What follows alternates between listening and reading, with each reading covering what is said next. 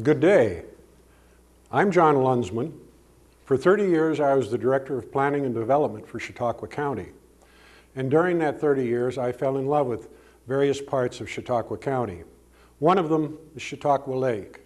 And I'd like to share with you over a series of presentations, Chautauqua Lake in the past, Chautauqua Lake presently, and what we might anticipate for Chautauqua Lake in the future. In order to do that, we have to understand what we're talking about when we talk about Chautauqua Lake. We're not just talking about some 13,000 acres of surface water. We're talking about 180.5 square miles of watershed. For Chautauqua Lake is what its watershed dictates it will be. And what we're going to do is we're going to look at the past history of the lake. I'm going to attempt to have you come back with me a million years. I realize that's hard for any of us to cope with. And we're also going to talk about 1 trillion pounds of water. So there are some things that we're going to have a difficult time grasping. I have that problem, but I think I understand the disciplines of these particular things. One of the challenges of Chautauqua Lake, and I'm going to start this one off with a rip snorter, is that based on the way map makers have created the boundaries of the towns of Chautauqua Lake, a portion of Chautauqua Lake is in the town of Ellery, a portion is in North Harmony, a portion is in the town of Busti and Ellicott, as far as the lake itself is concerned, and it's bounded by the village of Celeron, Lakewood, Bemis Point, and Mayville. And the village of Mayville has a corporate area which extends out into the lake. On top of that, we have to deal with the town of Harmony, a portion of the town of Sherman, a portion of the town of Portland, and a portion of the town of Stockton. So that when you begin to look at the lake, and then you understand overlaying that is the fact that the state of New York owns the bottom of the lake and has a series of rules and regulations dealing with our natural resources. So it becomes a very complex issue. But I wish to propose a question. If we look at the history of Chautauqua County, we find that Chautauqua County was incorporated, the total area of the county except for the Indian reservations was the town of Chautauqua in the county of Genesee back before the turn of the century. In 1804, the town of Chautauqua was created, covering what is now the boundaries of the county. In 1808, the county was split in half into the town of Pomfret and the town of Chautauqua. And the boundary of the town of Chautauqua and Pomfret cut the lake in this manner. This was Pomfret, and all of the rest of this was in the town of Chautauqua. As we go through history, we had the town of Ellery taken off, we had the town of Harmony taken off, which in 1917 and 18 became North Harmony, and the town of Busti. And I have been researching the records, and at this point, I'm under the impression that when the town of Ellery was created, and the town of Busti was created, and the town of Harmony was created, that the legal description of those towns went to the shore of the lake. Not to the center of the lake, but to the shore of the lake. So I have the question that our supervisor, Jim Weidman, might be interested in cogitating, and that is most all of Chautauqua Lake still part of the town of Chautauqua? That's a conundrum that can float around for a while. We're going to look at 9 different areas of discussion on the lake. We're going to start with the geology. There are 3 geology texts that are available, and you need to read them in an almost integrated manner. They were written in the early 1960s, a Muller, a Tesmer, and a Crane, all either associated with the New York State Museum or with the U.S. Geological Survey were the authors of these documents. Muller and Tesmer deal with the history of the lake. Crane's work basically is a study of the groundwater resources of the Jamestown area, which because of the location of the lake, he included all of the lake in that study. The work is interesting. It has some wonderful illustrations in it. We're going to look at, if I could take you back, let's say 1,000,000 years, and we stood on the top of the Schoolhouse Hill in Mayville. What we may have seen 1,000,000 years ago was a river running through a deeper valley than we know now and exiting to the north, or possibly it exited in this manner. But when we look at the geology, and if any of you want to take a walk, walk along Lakeview Drive, walk up Evans Street, and look at what is in the ditch. And you will find that in the ditch along here and up these two hills, we're looking at shale. So that when the glaciers did pass over, they passed over this hill and moved on. We'll look at the glacier movement, possibly 3 glacier movements that covered Chautauqua County. We'll look at the retreat of the glacier and what it left us.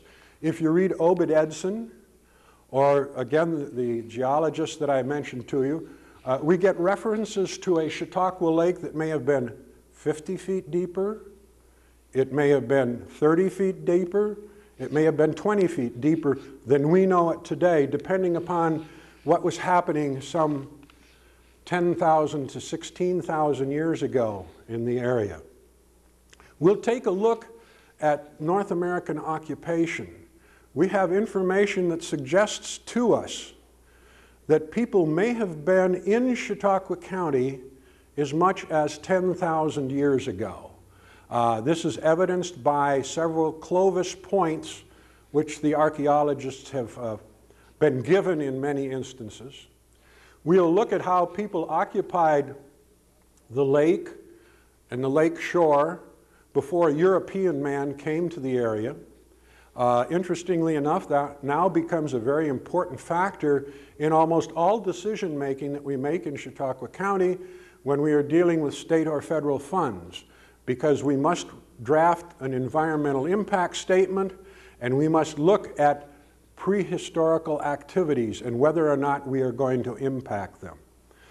We'll look at the fact that, if you're familiar with Dutch Hollow Creek and Sheldon Hall down in this area, that based on the early notes of a person that recorded things in the early 1800s by the name of Heath, it could very well be that Dutch Hollow Creek exited at Point Stockholm instead of its present position. Looking at another document written by Helen Ebersol dealing with the hotels around the lake, we'll look at the fact that Mr. Sheldon brought 90,000 wagon loads of gravel into this area to make the property work the way the family wanted it to work about the turn of the century. We will also look at the outlet of the lake, because you can't talk about the lake without knowing where the waters are growing, the geology of that, the fact that the deepest point of the lake is here at about 75 to 77 feet, the fact of the size of this lake, there's almost equally divided. 56% of the surface area of the lake is here, and the remainder is down in the lower lake, but 72% of the water of the lake resides in the upper lake. In a given year, under normal hydrological conditions, the water in the upper lake stays there 526 days. It stays in the lower lake 105 days. However, we have intruded into that historic record. We will take a look at what Celeron's expedition in July of 1749 says about their coming to the lake. They're staying here on the 23rd through the 26th of July. They try to make a trip down through the lake, and their problems of navigating part of the lake, what they see in the way of native occupancy. Actually, they only saw some of the natives. They didn't make any real contact with them. The other problem is that de Celeron's notes were interpreted in 1878, and that person made some assumptions about what Celeron saw when he came through the area. May I suggest to you that before European man visited Chautauqua Lake, basically the landscape was one of mature forest. It had in it giant American chestnuts. It had pine and hemlock. It had oak. It had maple. All of those trees that you see today. We don't, of course, have the American chestnut anymore except as a brush plant. We also have an intruder into the area, which is the black locust, which came up off the lake plain as a post tree. We will also look at the period of time when the Indians gave up their rights to Chautauqua Lake. I refer to it as the big drunk of Big Tree. And I don't know that that's respectful, but the Indians were given a rather interesting shuffle at that time. And following that and the clearing of the title and the transfer of the title to the Holland Land Company, by 1798, we began to see a fellow by the name of Ellicott and his crew surveying for the Holland Land Company. And they come into the area and they do voluminous notes. And unless you go read those notes, you can't appreciate what's in them. One of the things that intrigues me immensely is they describe a game fence in the Cass Run Valley off the Conewango by Ivory, New York, where their interpretation was that this game fence was built up and down the valley sides, and the Indians drove the game to the game fence, and as they came through the openings in it, they were able to harvest the game. There's a whole set of history that somebody ought to read and write about. I have to look at my outline. I have broken it up into the following areas: geology, before local written history, which would go from 14,000 to 12,000 years before present, to 1749, which is Celeron's tour. It doesn't mean that there weren't Europeans here before. There were, because in one of the references of Celeron, they talk about the fact that a Frenchman guided them around the rapids. And realize that Jamestown's first name was the Rapids. Then we look from 1749 to 1860. And somebody might ask, why, John, would you use that as a reference break? Well, for two reasons. This is when European man begins to intrude into the watershed, and it takes us up to the time that the steam locomotive finally reaches the shores, or the railroads, reaches the shore communities of Chautauqua County, and of course, it's the beginning of the American Civil War. And so that becomes a nice break point. Things dynamically change after that. However, I would suggest to you that in that period of time, the Board of Supervisors of Chautauqua County voted a resolution concerning the fact that there should be no netting in the waters of Chautauqua County. I believe that was about 1842. And in the 1850s, they passed a resolution that no one shall take fish through the ice from a certain date in February until ice out, and that anybody that would bring charges against somebody would get half of the fines that that person would be levied against them, and they would also, the other half of the fine would go to the town for bridge work. However, there was a very interesting little sub-note here. If the person was found innocent, the person that made the accusation would have to pay all the court costs. That's something that we ought to think about possibly in modern times. Then we will stop the historical presentation for a while, and we'll look at Chautauqua Lake as a hydrological system. And we'll look at what we've thought about the problem of flooding around the lake and how we are now handling that situation. Realize that we're talking about a lake which, back when Native Americans used it, I believe that the lake had an elevation of 1302 to 1304, which is 4 to 6 feet shallower than we see it today. Then we have a gentleman by the name of James Prendergast who comes along in 1811 and builds a dam. And it washes out the following winter. He ends up in court and pays a number of fines.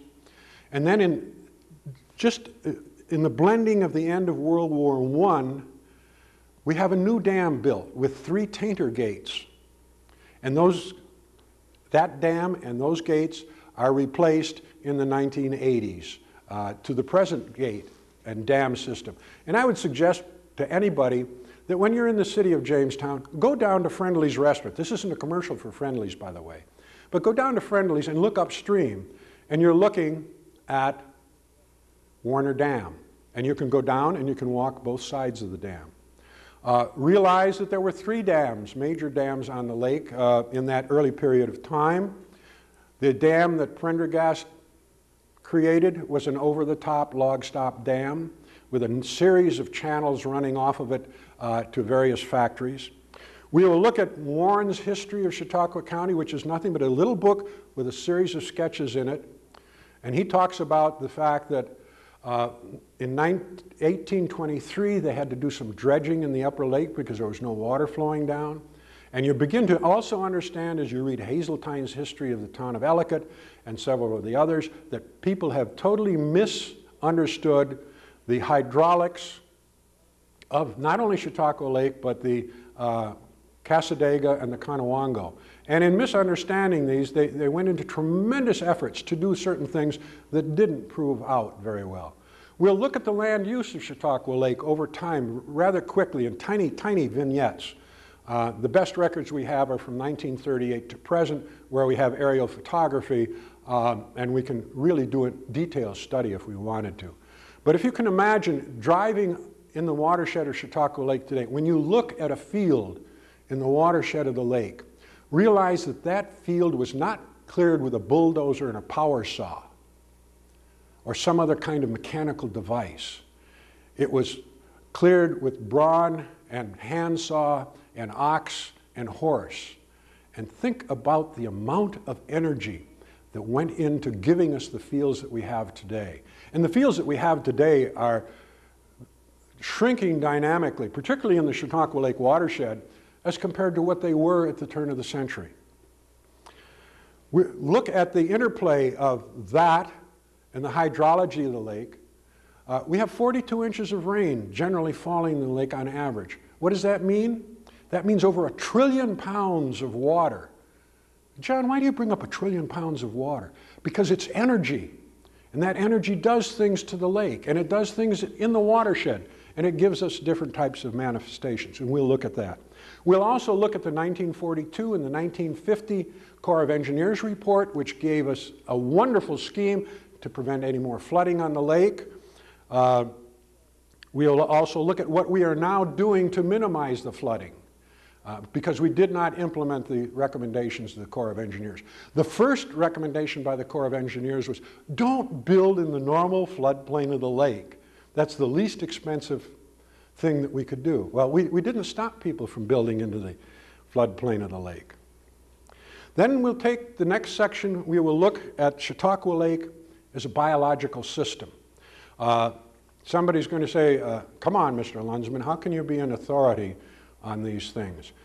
I was responsible during the Joseph Gerasi administration and the John Glenser administration as county executives of overseeing and seeing to it that proper work was done related to Chautauqua Lake. 1971 to 1978, we spent over $1.25 million of county taxpayers' money, which attracted state and federal funds to do studies about the Chautauqua Lake as a biological system. It was called the Benchmark Series. We were deeply involved with the environmental impact statement of the bridge, which doesn't show on this map because of its date. We were deeply involved in the oil and gas industry and the drilling that was going on in the county. And we'll relate some of the things that are found there back to the original geological information. We were also deeply involved in the creation of sewer systems that serve from this area to here, and from Midway Point all the way down to here, and from approximately the South Bossies all the way into Jamestown. And there's detailed material available that tells us something about the lake that allows us to jump into the geological history and confirm it, or illustrate some of the things that we've got to understand about the lake. When we get through with the biological study, which, by the way, the biological section will be based basically on a series of reports that were published by the County Planning Department and went through and became part of the State of New York Aquatic Vegetative Management Plan, where we have done a detailed investigation of the lake, its benthic organs, and what is happening, and how we should handle the vegetation that is in the water that frustrates a lot of people. Other people will vigorously defend it. We came up with a plan that became part of a state document, along with its environmental impact statement. When John Glenser gave me that assignment, I said, John, don't you realize that you have given me an absolute no win, because no one is going to be happy with what the steering committees and the technical committee and Mark Refriget and Kelly Refriget and I are going to come up with, because it doesn't follow local feelings. The document is now in place. It's an important document. More people ought to know about it. We will then move back, and I'll flip us back into history, and we'll go into a very, very exciting time. From 1860 to World War I, and some of the best information on that period of time is to be found in a couple of references, and I'd like to show them to you. We have 3 publications done by the Fenton Historical Society. I don't care in which manner that you read them, but they are absolutely intriguing. We have Chautauqua and Chautauqua Lake trolleys, Chautauqua Lake steamboats, and Chautauqua Lake hotels. These are tremendous Christmas gifts for people that would be interested and are intrigued by the history of the county. I recommend them to you highly. There are also several other books that are available, including our own history of Mayville by Devin Taylor. I recommend it highly to you. The problem is integrating all of the information that is available in these documents. If you can imagine 18 steamboats running up and down the lake, hundreds and hundreds of rooms in hotels with no sewer systems. When you have 132 people in a hotel at the foot of Erie Street in Mayville in 1800s, what did they do with the waste? We'll talk about that for a moment. We'll also talk about coming up to World War I and the change of the dam structure. We'll look at World War I to World War II, where all of a sudden the typical person of our society has more and more time for leisure activities, and we'll compare a 1904 map of the shores of Chautauqua Lake with this 1954 map, and then possibly I will bring in some aerial photographs that were taken this May so that you can see how things have changed even more. World War I to World War II is an intriguing time. And then we come to peace in our country, 1945 to present. And we'll look at the things that we have done in the politics of the lake. Again, there are a series of references, and sometime through the process, I would hope that we'll be able to hold this up and you can see the 2 sides of what I feel are not all of the reference material related to Chautauqua County, but the references that I basically will use in this series of presentations. Then we're going to do the thing that I was paid to do. I was the Director of Planning and Development for Chautauqua County. And if I had had a CB handle, I would have called myself the paid dreamer, because it was my responsibility with the County Planning Board to encourage the county legislature to do certain things that relate to the future.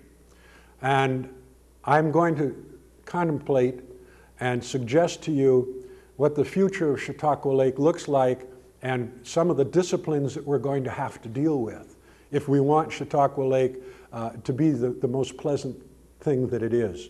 Realize that I refer to Chautauqua Lake as my lake.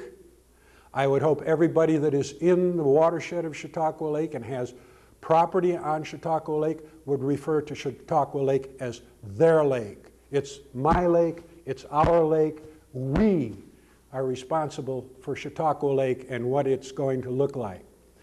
We've done some interesting things. If you can imagine, we had in Mayville a wonderful milk plant that processed millions of gallons of milk over the years. But in 1976, it was estimated that the little inlet that served the milk plant and the highway department was producing 28% of the phosphorus loading that was going into the lake. In 1976, for all practical purposes, the plant closed down, although it was opened a little bit later for a couple of years. But it closed down. And the next year, there was a dynamic change in the weed community in parts of Chautauqua Lake. And I documented those and sent them to the professors at the State University College at Fredonia as part of our benchmark series. We have a very important responsibility. Doug Conroe, past president of the Chautauqua Lake Association, a person that I have tremendous respect for, was one of the counterparts that we were involved in when we did the aquatic vegetative management study. And he took a set of information that is available in the history and said, look, the lower lake is going to disappear in 792 years. Now, what relevance is that to us? It's very important. We ought to look at what Doug Conroe was emphasizing at that time. Because if the rate of siltation that he was using as his projection is the general rate of siltation, is it something that we can do anything about? We'll look at the watershed effort that was launched in the early 1960s and see what the agricultural people say about Chautauqua Lake and whether or not we can create any type of a cost-benefit analysis in a watershed plan to stop the siltation into the lake and to stop the nutrient loading in the lake. We'll even take a peek at the 1985 Agricultural Act, a federal act which you wouldn't think had any role to play in what is happening on Chautauqua Lake. But if you go out through the watershed, which I did 2 years ago with a final study that I participated in as a volunteer, you'll find that the number of fields and cows in Chautauqua Lake's watershed have changed dynamically. And when the nutrient budget study comes out, I guess within the next year, we may have some interesting additional information so that we can look at the future of Chautauqua Lake. Realize that there are a number of people that are interested in Chautauqua Lake. The Chautauqua Lake Association, these are the guys and the gals that have maintained the lake at least since the mid-1930s. And then we also have the Chautauqua Lake Conservancy with a group of people that are interested in the future of the lake, and we'll talk about them also. So I look forward to sharing with you some knowledge that I have, and I hope that we can make it of enough interest to you that it'll excite you to become involved with Chautauqua Lake, our lake, my lake.